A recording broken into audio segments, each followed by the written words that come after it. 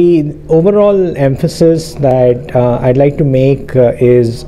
we are learning more about not just the tumor cells, but also of the tumor microenvironment. And as more drugs come in, we are developing a system at Sinai where we are looking at both the bone marrow environment and the tumor at very high resolution using cutting edge technologies to understand the disease, to develop biomarkers and ultimately new targets that we can develop new small molecule inhibitors, just like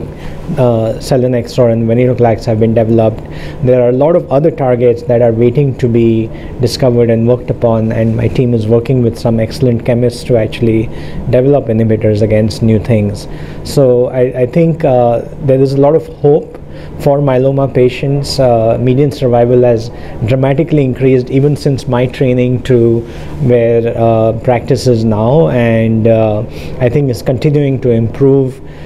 This is an effort where I'm sure in the future we are taking myeloma from becoming an incurable fatal cancer to something more akin to diabetes or hypertension or even HIV, where it's a chronic disease where patients can take different treatments and even combinations of treatments and